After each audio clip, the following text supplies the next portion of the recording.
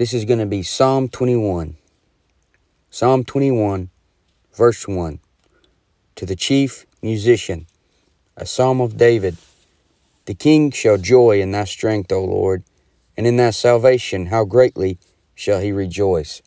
The king here is David, and he is rejoicing in his salvation. When you're saved, and you know it, it gives you a joy in your heart that nothing else will. The lost rich people of this world do not have this joy. The lost successful people of this world do not have this joy. Ephesians 2:12 explains the state of lost people in this world. It says, having no hope and without God in the world. The actor Jim Carrey said, I think everybody should get rich and famous and do everything they have dreamed of so that they can see it's not the answer. So even a lost, rich, famous actor knows money and fame can't give you happiness. But David says, in thy salvation, how greatly shall he rejoice. Psalm 21:2, thou hast given him his heart's desire, and hast not withholden the request of his lips, Selah. These psalms have more than one application. David can be talking about himself, and at the same time the verse can be a prophecy of the Lord Jesus Christ. The heart's desire of the Lord Jesus Christ is to sit on the throne as king. In verse 3 it says, For thou preventest him with the blessings of goodness. Thou settest a crown of pure gold on his head. This is what will happen. Jesus Christ will sit on the throne in Jerusalem with a crown of pure gold on his head. In Revelation 19:12 it says, his eyes were as a flame of fire, and on his head were many crowns, and he had a name written that no man knew but he himself. Revelation 4:10, the 24 elders fall down before him that sit on the throne, and worship him that liveth forever and ever, and cast their crowns before the throne. So the Lord Jesus Christ is going to wear a crown. And he's going to have many crowns. And David said in verse 3, For thou preventest him with the blessings of goodness.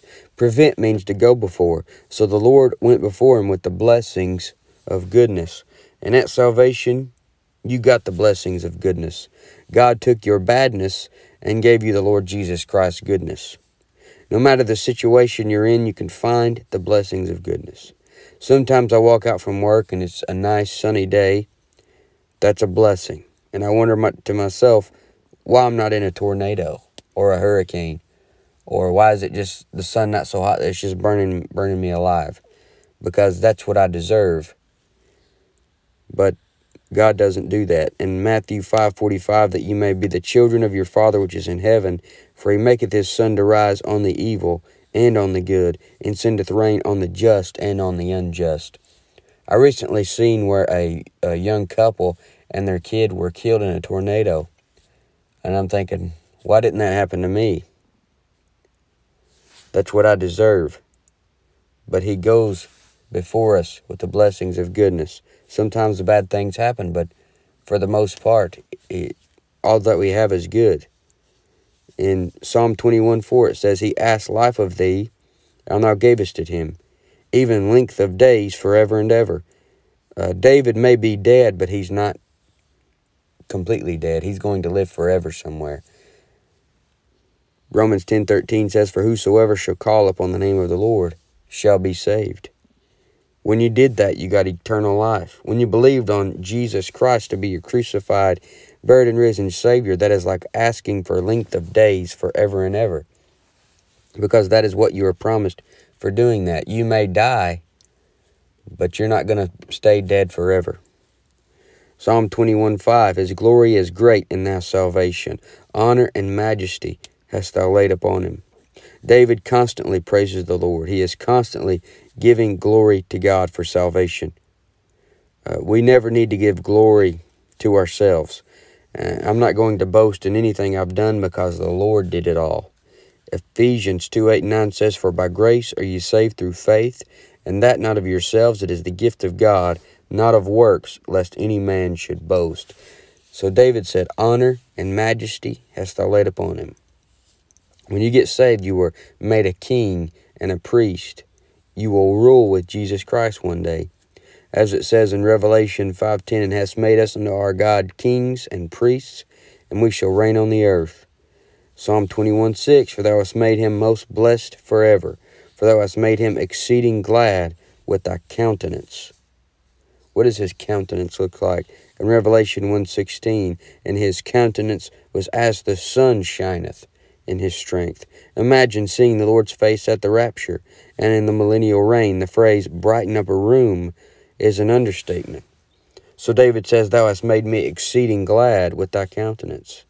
And he says in verse 7, for the king trusteth in the Lord, and through the mercy of the Most High he shall not be moved. A king that trusts in himself shall be brought low. Daniel 2:21 shows that the Lord removeth kings and setteth up kings. He has the power to bring a king to his knees. The king that trusteth in the Lord is better off. Revelation 19:16 shows that he is King of kings. The Lord Jesus Christ is King of kings and Lord of lords. God is on your side when you trust in him, and then you won't be moved.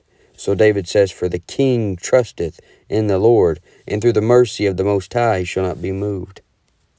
Verse 8, thine hand shall find out all thine enemies. Thy right hand shall find out those that hate thee. Nobody's getting away with anything. The Lord sees every secret society meeting in a secret building, in a dark room, plotting against the Lord and his people, because that is what they do. It is a big conspiracy going on. Psalm 2:2 says, the kings of the earth set themselves, and the rulers take counsel together against the Lord and against his anointed. The Lord sees what's going on in the dark, in the places where men think they're getting away with evil. There is a dark, sinister plot being carried out by men who think that they're getting away with it. There is a billion-dollar sex trafficking industry. They think they're getting away with it. But David said, thine hand shall find out all thine enemies. Thy right hand shall find out those that hate thee. God sees all the wicked stuff going on. He sees all the kids being killed and raped and all the wicked things going on in the dark. Daniel 2:22 says, he revealeth the deep and secret things. He knoweth what is in the darkness, and the light dwelleth with him. Proverbs 15:3 says, the eyes of the Lord are in every place, beholding the evil and the good. Psalm 21:9, thou shalt make them as a fiery oven in the time of thine anger. The Lord shall swallow them up in his wrath, and the fire shall devour them. This is the second coming of the Lord Jesus Christ. This is where he will slay all the God-haters. This is where he is going to set up his kingdom and rule in righteousness. He will sit on the throne judging right. Nobody will be able to impeach him. He'll never have to debate anybody because he's the only one worthy anyway. He will be clothed in a vesture dipped in blood. He will have on his vesture and on his thigh a name written, King of Kings and Lord of Lords. And it will be a lot bigger of an event than any of the president rallies put together. You see, he's the King of Kings and Lord of Lords. The real king is coming back with all of his supporters with him. And I won't need an I voted sticker. You'll know who I voted for because I'm riding behind him, and I'll look just like him. David said, thou shalt make them as a fiery oven. Malachi 4:1, for behold, the day cometh, that shall burn as an oven, and all the proud, yea, and all that do wickedly, shall be stubble. And the day that cometh shall burn them up, saith the Lord of hosts, that it shall leave them neither root nor branch. The day cometh that shall burn as an oven. And David said, thou shalt make them as a fiery oven. Malachi and David talking about the same event, the second coming. Paul talks about it, 2 Thessalonians 1:8, in flaming fire, taking vengeance on them that know not God, and that obey not the gospel of our Lord Jesus Christ. Nothing hurts worse than being burned with fire. That's the worst pain that you can feel. Psalm 21:10, their fruit shalt thou destroy from the earth, their seed from among the children of men. One of the seeds is the serpent's seed. Genesis 3:15 shows us the devil has a seed. It's the Antichrist. The Antichrist is going to be tossed into the lake of fire, 2 Thessalonians 2:8. And then shall that wicked be revealed, the Antichrist, whom the Lord shall consume with the spirit of his mouth, and destroy with the brightness of his coming. Revelation 19:20, and the beast was taken, and with him the false prophet that wrought miracles before him, with which he deceived them that had to receive the mark of the beast, and them that worshipped his image. These both were cast alive into a lake of fire burning with brimstone. That is the fate of all lost people if they don't get saved. Psalm 21:11, for they intended evil against thee. They imagine a mischievous device, which they are not able to perform. So they intend evil against the Lord. Yet God works it out for good. In Genesis 50:20, Joseph says, but as for you, you thought evil against me, but God meant it unto good, to bring to pass, as it is this day, to save much people alive. They thought evil against the Lord, to put him on the cross and murder an innocent man, shed innocent blood, but God meant it for good, to save many people alive. Psalm 21:12, therefore shalt thou make them turn their back, when thou shalt make ready thine arrows upon thy strings against the face of them. Remember, if you've been listening to this Psalm series, we talked about the Lord's arrows at the second coming. All these tough guys are going to turn their backs and run for the dens and the rocks of the mountains when they see the Lord coming with 10,000s of his saints. As it says in Revelation 6:15, and the kings of the earth, and the great men, and the rich men, and the chief captains, and the mighty men, and every bondman and every free man hid themselves in the dens and in the rocks of the mountains. That's what's going to happen. These tough guys, they're going to be running from the Lord. They're going to turn their back when he makes ready his arrows. Psalm 21:13, be thou exalted, Lord, in thine own strength. So will we sing and praise thy power. The Lord alone will be exalted in his kingdom. Isaiah 2:17, and the loftiness of man shall be bowed down, and the haughtiness of men shall be made low, and the Lord alone shall be exalted in that day. David says, we will sing and praise thy power. The true purpose of music was to worship God.